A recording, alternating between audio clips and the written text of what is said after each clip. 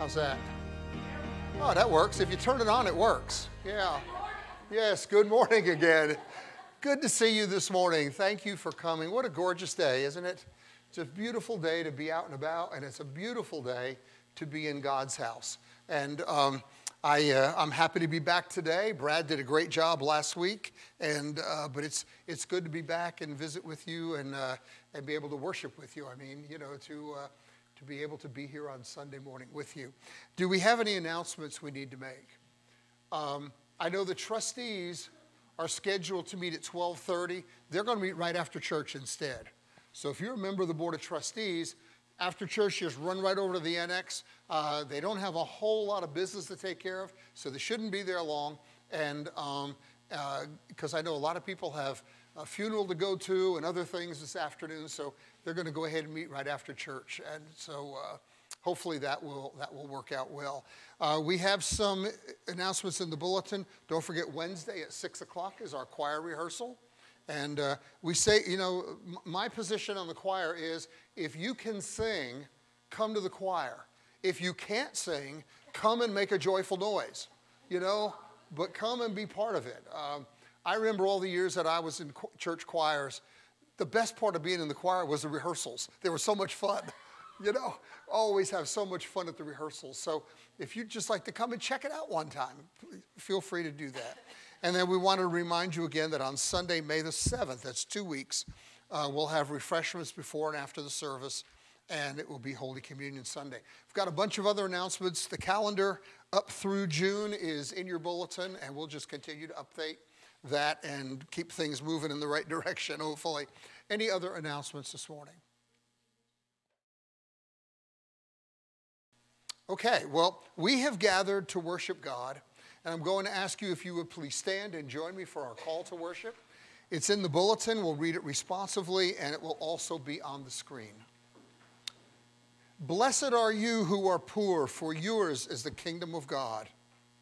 Are you telling me that I'm blessed if I'm poor? Being poor doesn't pay my bills. Blessed are you who are hungry, for you will be satisfied. I don't like being hungry. My stomach growls and it's Blessed are you who now cry, for soon you will laugh. Generally speaking, crying is not something I enjoy doing. Be happy when people are mean to you, when they gossip about you, and when they treat you badly. No, I don't think so. In this world, you get back what you give out. Rejoice and leap for joy, for surely your reward is great in heaven.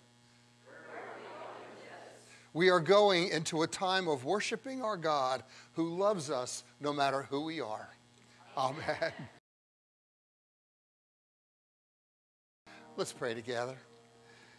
Lord, as we gather this morning for worship, we thank you that you created us, that you know us, and that you love us. We are fully known and completely loved by you. And Lord, though we fail you, you have never turned your back on us. And you will remain faithful to us forever. And this morning we also praise you for your sacrificial love. You lived the perfect life, and you died the death that we deserved so that we can be forgiven and live for all of eternity with you. So accept our praise and our thanksgiving this morning as we gather to glorify and to thank you. And it is in the holy name of Jesus that we pray. Amen. Amen. Please. Well, we always have a wonderful opportunity on Sunday morning to bring our tithes and our offerings to God. This is our act of worship, an act of praise, part of our time of worship, where we're not only giving God our talents and our time this morning, we're not only giving him our praise and our worship, but we're able to bless him by giving him gifts as well. So with that in mind, let's bring our tithes and offerings now to God. Let's pray together. Father, we thank you so much for the wonderful gifts that you give us each day. And Lord, we want to see others receive your gifts of grace and love and forgiveness and peace in their lives. And we want to be part of that, Lord, by sharing our faith with others, by letting others see you through us, and also through giving of these gifts. Because we know that when we give, you use these gifts to make a difference in the lives of people around the world. So, Father, thank you for the opportunity that we have of partnering with you in reaching out to people with the gospel message. Bless those who will receive because we have been willing to give. For it's in your name we pray. Amen.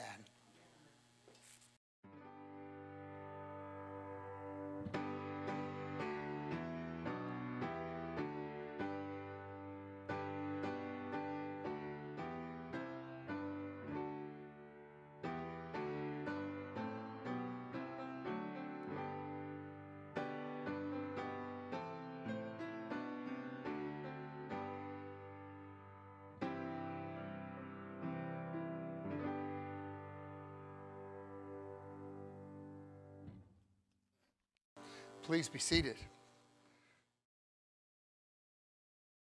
Let's go to the Lord in prayer.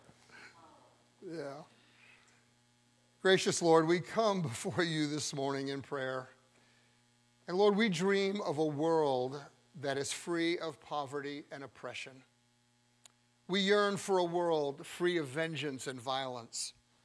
And we pray for your peace to come upon our land.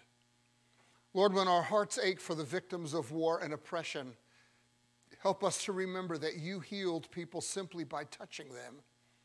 Therefore, we ask that you'll give us faith in our ability that comes through your Holy Spirit to be instruments of comfort and healing to people who have been broken by violence. When the injustices of this world seem too much for us to handle, help us to remember that you fed 5,000 people with only 5 loaves of bread and 2 fish. Therefore, give us the hope and the determination that what we have to offer to others will turn out to be enough as well. When fear of the power and opinions of others tempt us not to speak up for the least among us, help to remember that you dared to turn over the tables of the money changers. Therefore, give us the courage to risk following you without counting the cost. When we feel ourselves filled with anger at those who are violent and oppressive, help us to remember that you prayed for those who killed you. Therefore, give us the compassion for our enemies as well. And when we tell ourselves that we have given all that we can to bring peace in this world, help us to remember your sacrifice and give us the miracle of losing a little more of ourselves in serving you and our neighbors. Lord, we thank you for walking with us day after day as we, your people, answer your call to be your hands and feet. Increase our compassion, our generosity, and our hospitality for the least of your children. Give us the courage, the patience, the serenity, the self-honesty, and the gentleness of spirit that we need in a world that is filled with turmoil and terror. And in all that we do, Lord, let people see Jesus in us. Lord, you're a God of grace and love. Therefore, we ask that you help us to follow you, your leading every day of our lives, especially as we pray the prayer that Jesus taught us to pray together, saying, Our Father, who art in heaven, hallowed be your name. Your kingdom come, your will be done, on earth as it is in heaven. Give us this day our daily bread, and forgive us our trespasses, as we forgive those who trespass against us. And lead us not into temptation, but deliver us from evil. For thine is the kingdom, and the power, and the glory forever. Amen.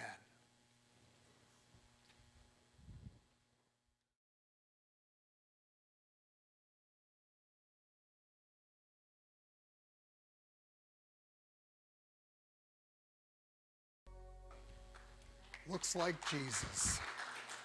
Yes.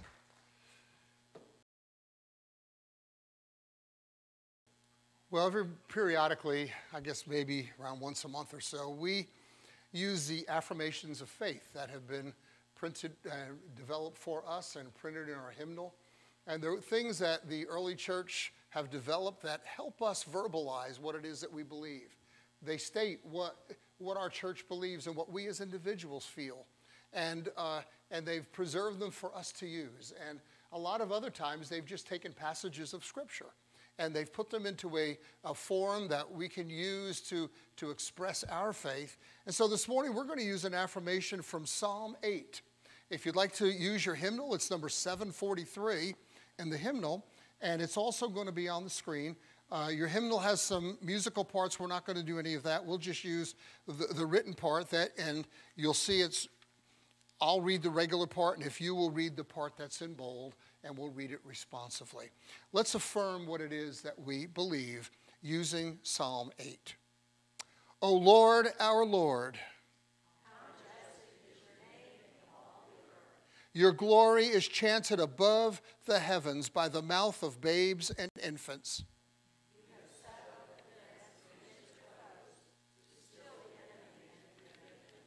When I look at your heavens, the work of your fingers,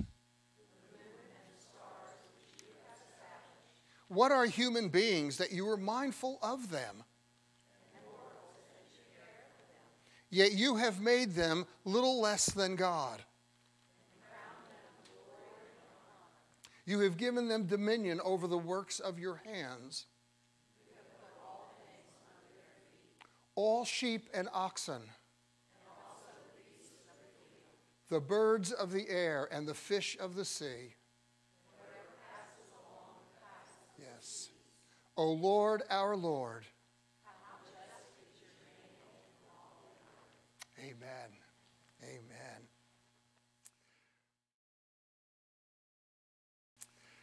Well, our scripture reading today comes from John chapter 10, verses 22 through 33. And then we're going to jump over real quick to Mark chapter 9, verse 7. So let's hear the word of God. Then came the festival of dedication at Jerusalem. It was winter, and Jesus was in the temple courts walking in Solomon's colonnade. The Jews who were there gathered around him, saying, "How long will you keep us in suspense? If you're the Messiah, tell us plainly." Jesus answered, "I did tell you, but you do not believe. The works I do in my Father's name testify about me, but you do not believe because you are not my sheep. My sheep listen to my voice. I know them and they follow me. I give them eternal life, and they shall never perish. No one will snatch them out of my hand. My Father who has given them to me is greater than all, and no one can snatch them out of my Father's hand. I and the Father are one." Again, his Jewish opponents picked up stones to stone him, but Jesus said to them, "I've shown you many good works from the Father. For which of these do you stone me?" "But we are not stoning you for any good work," they replied, "but for blasphemy, because you, a mere man, claim to be God." And then we go to Mark 9, one little verse, verse 7. It says, "Then a cloud appeared and covered them, and a voice came from the cloud, 'This is my Son whom I love. Listen to him.'" This is the word of God for the people of God. Thanks be to God. Yes.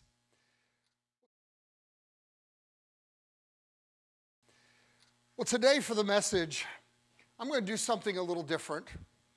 Instead of preaching the type of message that I normally do, what I'm going to do is simply share 3 stories with you.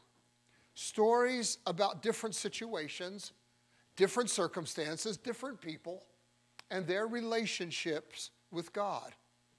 And I'm going to ask you to please pay attention to each of these stories and see if maybe you can relate to them in any way at all. And I'm also going to ask you to think about how you might be able to apply them to your faith and your life. Because the title of the message this morning is, "Are we listening?" Also, please understand, 2 of these stories I've actually made them up. They're pure fiction, okay? And so, I'm sharing them with you today, not because in some underhanded way that I think maybe you are like the people in the stories. Don't think I'm trying to hint around about that. But rather to show us that many people today are not really listening to God and what he says to them. And the effects of not listening to God not only has on their faith, but on their lives as well. And then hopefully, maybe we can use bits and pieces of these stories and what we learn from them to maybe help us listen a little bit better to what God regularly says to us. So, here's the first story. It was a cold, wintry day, late in December, and the Jews were celebrating the Feast of Dedication. Well, it was a very important Jewish celebration, and today it's still going on, and it's known as Hanukkah. And as they were celebrating, and everybody was partying and having a great time, Jesus was walking near the temple. And there were a lot of people with him. And they were there for a reason. They wanted to know. They wanted to be sure. Are you the Messiah? Are you the promised one that was sent from God? If so, just tell us. And they pushed in closer because they were clamoring for an answer.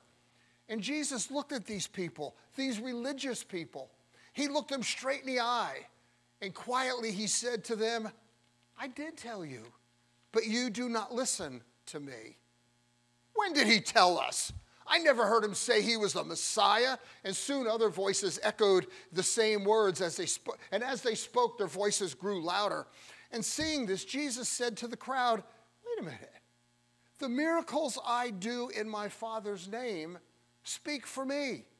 Although you're very religious, although you come to the temple every single day, you really do not listen.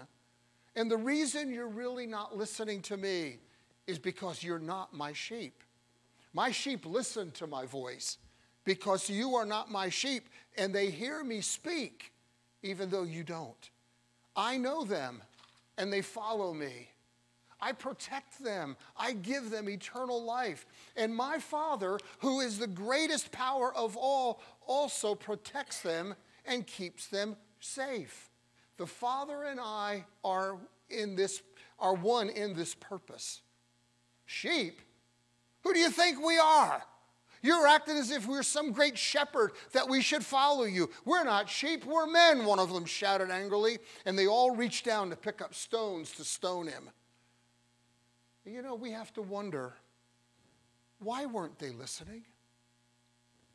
You know, in James chapter 1, we read, my dear brothers and sisters, take note of this. Everyone should be quick to listen, slow to speak, and slow to become angry. For a person's anger does not bring about the righteous life that God desires.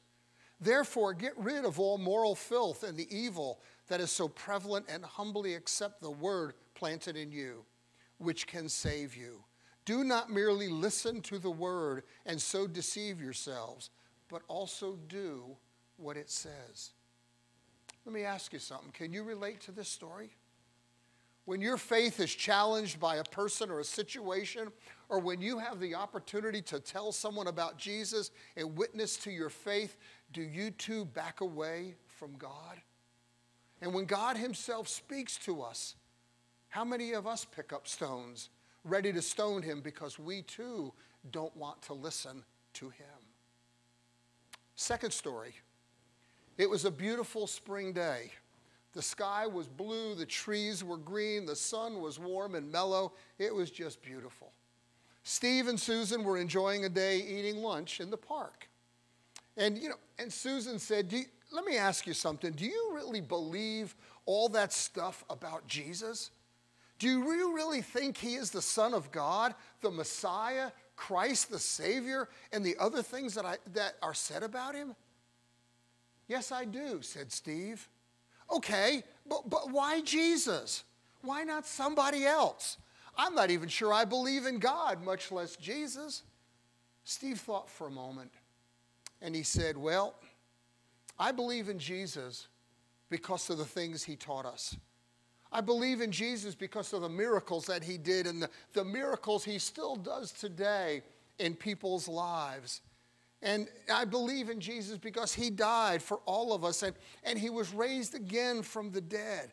And nobody else has ever done any of that, either before or since then. I don't know, Susan said. Seems to me Jesus was a great man, but the Son of God? I just don't really think so. I mean, it's just too weird. It's just too hard for me to understand. Let me ask you, friends, doesn't it make you wonder why Susan is hearing about Jesus, but she isn't really listening? How many of us today also are hearing about Jesus? How many of us today are also hearing about his love for us and his power in our lives every day, yet we're not really listening either? You know, if you were going to modernize chapter 28 in the book of Acts, it would say this: would you hear but not understand? Would you see and not understand? Will you see and not perceive? Has your heart become so calloused that you hardly hear with your ears? Have you closed your eyes, and when you see with your eyes, and when you see with your ears, and when you understand with your heart, then you will turn to me, and I will heal you. And the third story was a beautiful Sunday morning in the local United Methodist Church. And the worship service had just ended, and the people were all standing around talking, yet no one paid attention to the stranger, the visitor, that was standing all alone in the back corner. And he was standing there listening to the conversations that were going on. One angry man, he was really angry. He said, look, I don't care what they say. Giving money to that mission is a waste of our good money. I don't know who those people are, and they're not our problem. Let them go out and get jobs, and just like we did. We need new chandeliers. We need new pew cushions for our church. And besides, we've worked hard to get all the money we have in our CDs, and I'm not cashing them out just to give to those people. I won't stand for wasting our money on some mission project. And another man was standing in a group on the other side of the church, and he was overheard saying, all this pastor wants to do is turn our worship into a rock and roll show. I've been accused of that. Bringing that music in here, we don't need guitars and drums and those videos and those TV screens and all that stuff. He says he's trying to reach young people. We don't even have any young people in this church. Why is he trying to reach them? We didn't need that stuff before, and we don't need it now. If it's not in the United Methodist hymnal, we don't need it. And the stranger standing in the corner realized that the meaning of love one another somehow had been lost in the hearts of these people. In another part of the sanctuary, a woman was complaining about the changes that had recently been made in the church. What do you mean we've got to change with the times? I know things are not like they were years ago, but that doesn't matter to me. I don't care if those people know God or not. All that matters to me is that my church stays the same and that it doesn't become something that I don't like. I like my church just the way it is. Let those people go and find another church somewhere if they want to find something else. I actually had a person tell me that in my church one time. And I said, what about the future of the church? And she said, look, as long as the church is here for my funeral, I don't care what happens to it after that. That was one of my church members. However, listening to this, the stranger in the corner was still standing there. And he remembered what Jesus said in Matthew chapter 28, where he said, go out and make disciples of all nations, baptizing them in the name of the Father and of the Son and of the Holy Spirit. Teach them to obey everything I have commanded you, and surely I am with you always to the very end of the age. And the stranger standing in the corner shook his head, and he thought, is that what it means to love God? Is that what it means to go and make disciples? And this stranger standing in the corner knew that although this woman attended church, she had already chosen to follow the voice of another master. And finally, after everyone had left the church and gone home, this stranger, standing all alone in the corner, he lifted a nail-scarred hand and he wiped away his tears.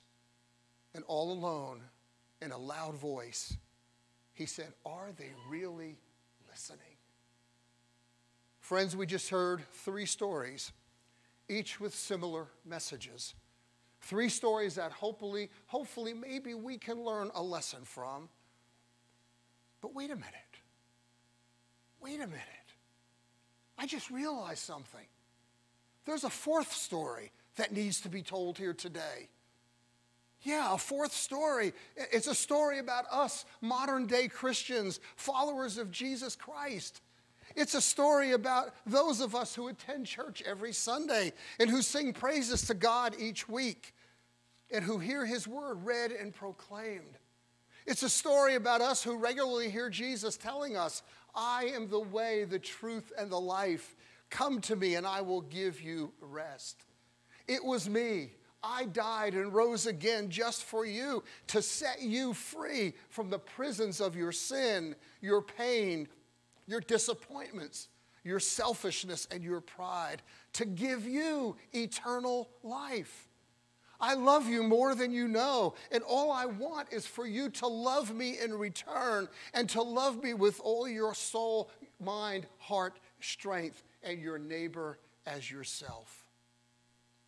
And you see, because the presence and the power of my Holy Spirit is with you every day of your life, and because you can indeed stand up and face anything and everything that comes your way, if you will just trust me and believe in me, because I am with you.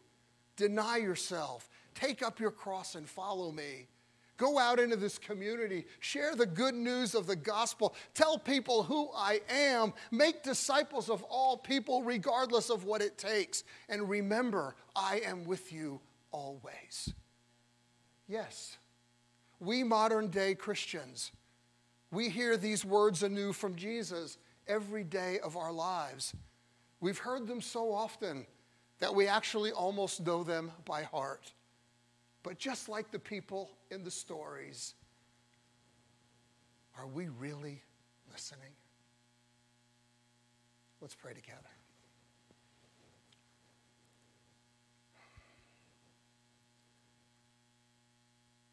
That was a powerful message, Lord.